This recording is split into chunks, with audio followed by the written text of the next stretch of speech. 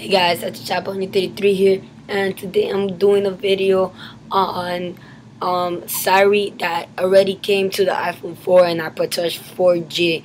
So this is actually called H1 Siri, and here in limeray.com.cc it gives you an explanation how to install it.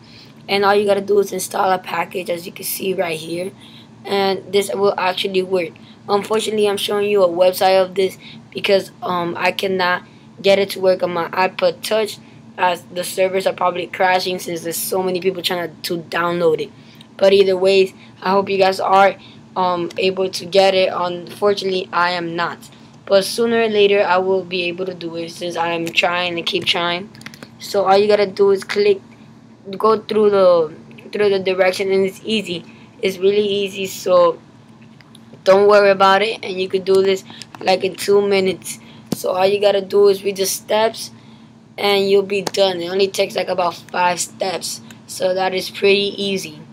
Also, another thing I want to mention, I couldn't get my video up to date of some rumor roundup because I'm doing this, which I think this is really cool. So I'm most likely gonna get it up tomorrow, as I'm still trying to make it as well. So thank you guys. I hope you like this video. Click the like button, subscribe up top, and thank you. So once again, remember, this has been iTouch covering the Siri port coming to iPhone 4 and the Apple Touch 4 generations. Thank you guys. See you next time. Peace.